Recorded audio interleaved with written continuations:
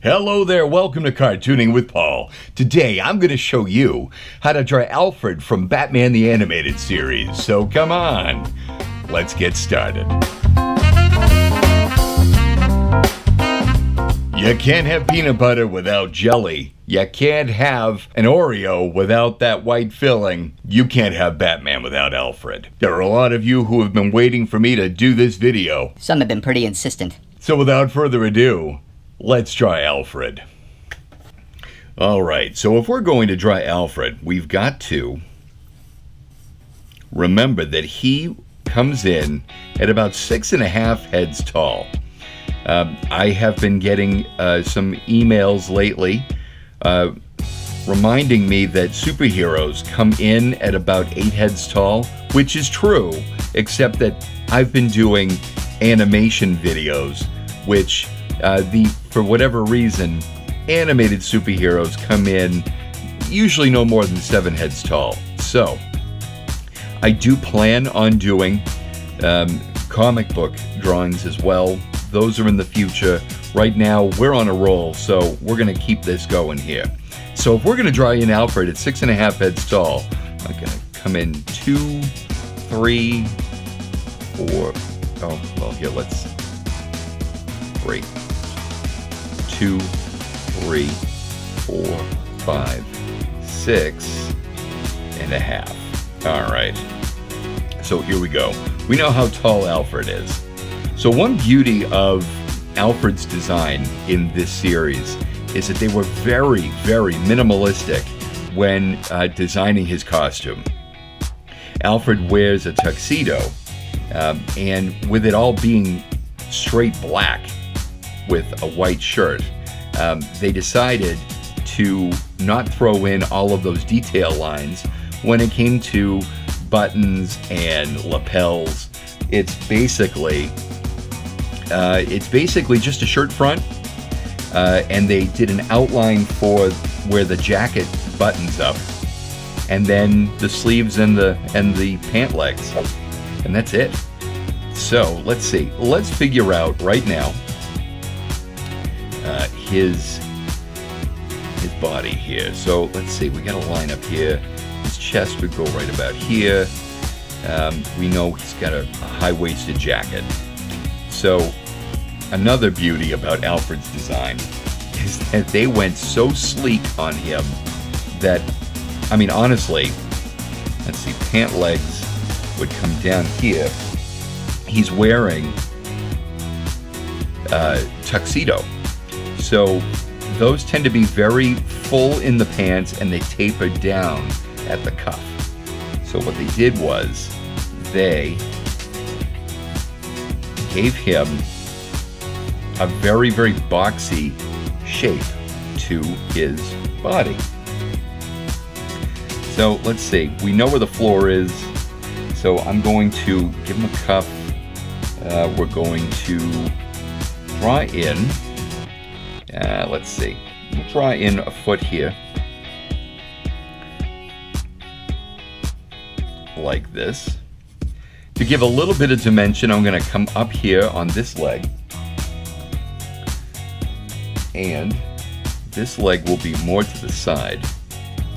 And basically, when you're drawing in dress shoes in the Bruce Timm world, we've got like a rectangle on an angle here, right? And then it just cuts off right here to a point. Actually, I'm not loving that shape. Ah, there we go. Got it. I'm gonna color the shoes in. Okay, so now with this cuff, they really taper it in at the bottom and then give it a little bit of excess baggy fabric there. You'll find that in all of the characters' suits. You'll find that used very effectively when you're drawing in Two-Face or Bruce Wayne. It's that simple. All right, so now let's give him his shirt. So it's nothing but a curved line here like that. And then, let's see, we gotta remember, this is gonna be the front of his shirt. And why do I draw that line in? Because I'm gonna erase that later. Because we need to know where the bow tie and the studs fit on his shirt. So what we do is we come down here, and we're just gonna give it a nice curved line like that, and a nice curved line like this, and there you go. There's his tuxedo shirt. He has a bow tie, which is really nothing more than an X, and we just close off the sides of that X like this. I mean, how cool is that, right? And then we have 3 studs. 1, 2, 3. Like I said, we're not drawing any lapels because that's not part of his character design. But down here, we have a line here, and then the tuxedo jacket comes in like this. And then it comes down here like this because he's wearing tails. He's a fancy butler. Fancy butler.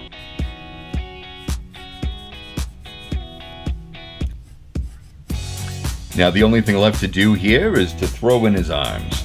So we're going off of the model sheet, and one arm, he's got his hand up here as if he's,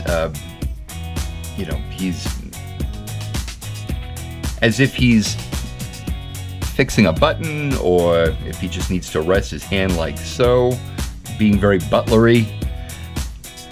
So here, let's erase the details of the shirt underneath the hand so that I don't confuse anybody.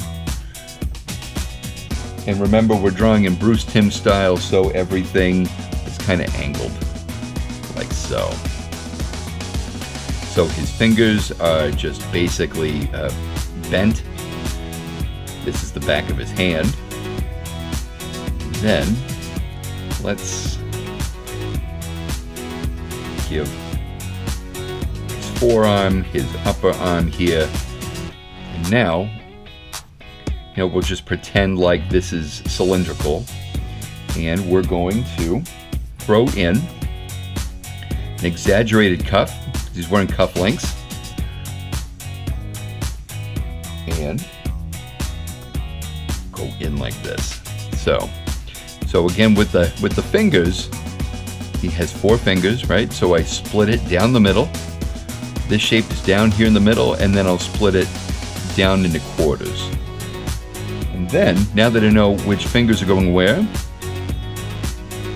I know that the middle finger is a little longer, the ring finger goes a little shorter, and then the pinky is quite short, just like that. We give a little squiggle line right there for his knuckles, and there we have it.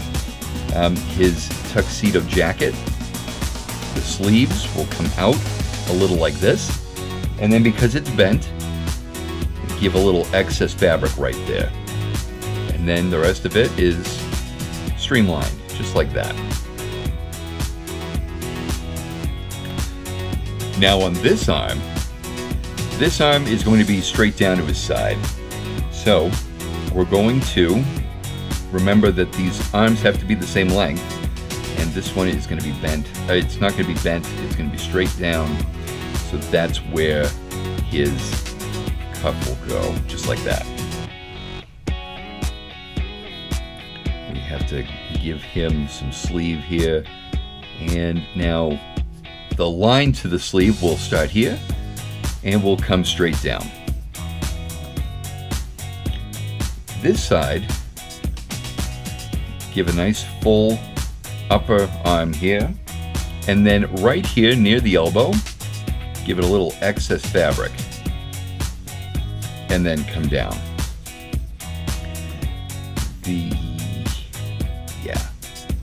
So the cuff would go here. So his shirt cuff will come out. Again, he's wearing cufflinks, so that has to exude out a little bit. Exude? That's the wrong word. And his other hand is just down to his side. So I'm going to bend those fingers a little, like that. Then, just like everything else, just like all the other hands in this world, I split it down into twos and then split it again into quarters, just like that. Darken in the lines, but I keep those straight. And then, there we are. So we drew in Alfred's basic head shape, right? But what I want to do is take the ear, right? And then I'm going to draw a horizontal line up the top of the ear across the head and one across the head down to the bottom of the ear. What that does is it gives me an indication of where the nose and where the eyes go, right? So the eyes for Alfred are egg-shaped, just like this. Just make sure that they are the same size. There we go.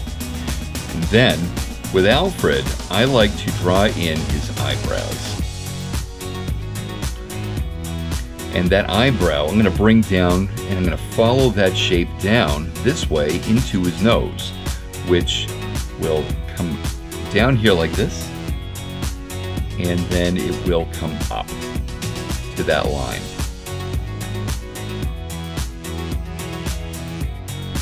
And while I'm drawing this, I want to give a shout out to a friend here in the community. His name is Leo.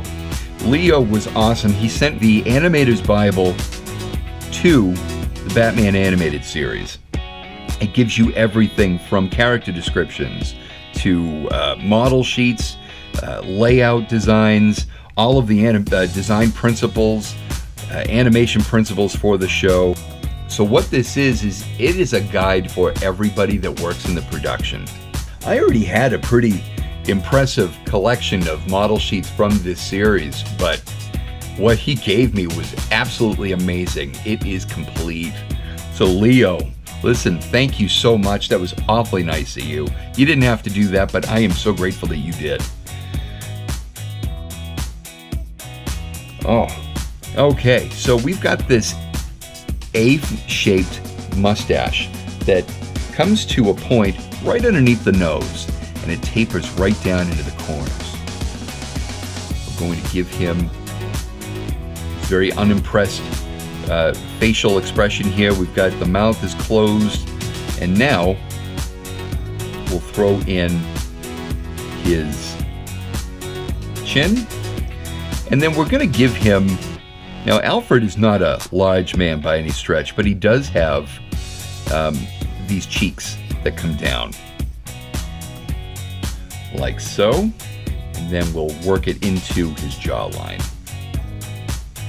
Now, I haven't gone into the eyes yet. He looks awfully cartoony right now, but that's okay. We're going to very lightly draw in a line across his eyes.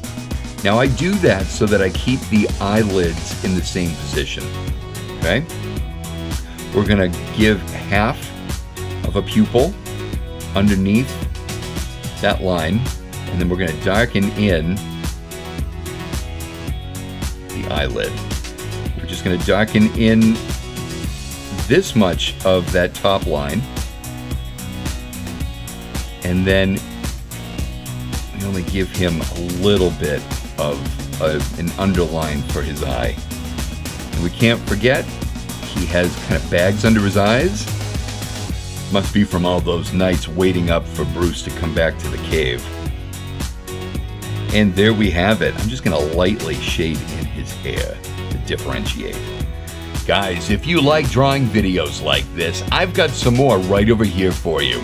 I want to thank you so very much for joining me today, and until the next video, we will see you later.